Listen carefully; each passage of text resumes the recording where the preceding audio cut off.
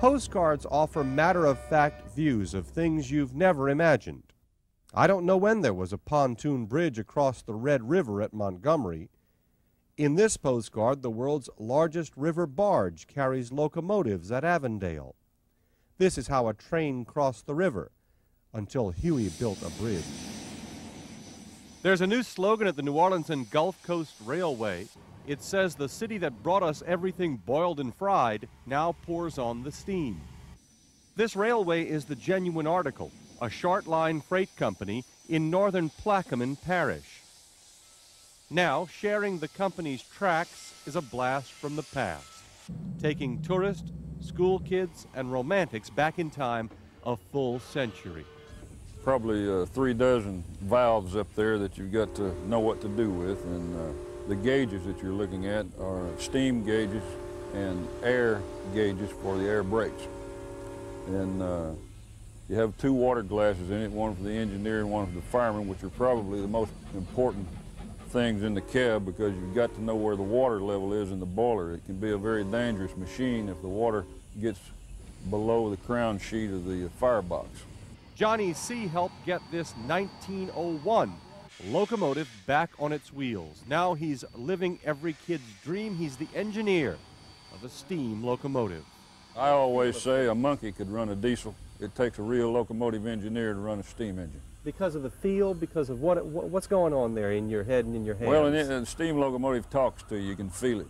You know, you can listen to the stack, and you can listen to the valves, or the chug that you hear coming out the stack. And that tells you what the engine's doing, how hard it's working, and whether you got enough valve travel, because you're able to set the valve travel with what's known as a Johnson bar or reverser. And when you're starting the engine off with a heavy load, you put it what we call down in the corner. And you're using a lot of steam when you do that.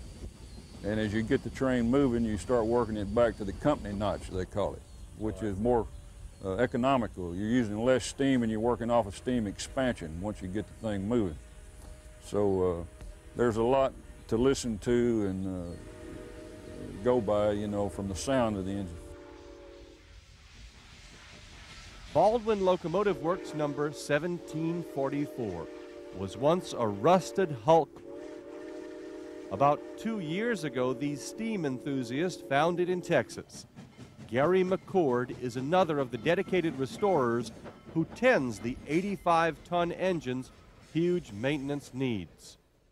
She was in really bad condition. When they first asked me if I would come to work for them, I went over in Fort Worth and climbed up on her one day and looked around, and I shook my head, and I thought to myself, there's no way they're ever going to restore this thing or put it back together in operating condition. You're impressed by it, though, aren't you? Oh, very much so. The people back then that came up with all of this stuff were very smart, and in 1901, this was the cutting edge of technology.